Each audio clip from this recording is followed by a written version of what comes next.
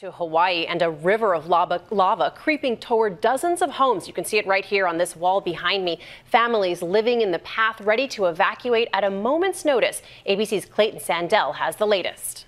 It is the Big Island's lava monster, now right on the doorstep of this small town. From the air, a view of the inevitable. Lava and houses in the town of Pahoa now just hundreds of yards apart.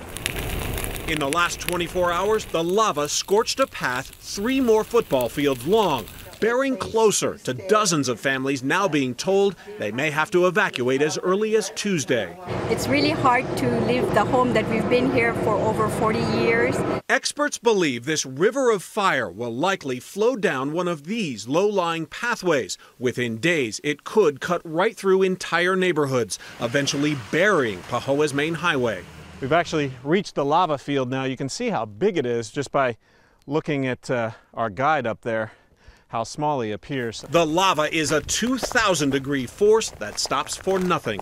Standing here is extremely hot, almost like standing literally inside an oven. There is no way to successfully divert the lava, officials say. The only thing now is to let nature run its sometimes destructive course. Clayton Sandell, ABC News, Pahoa, Hawaii.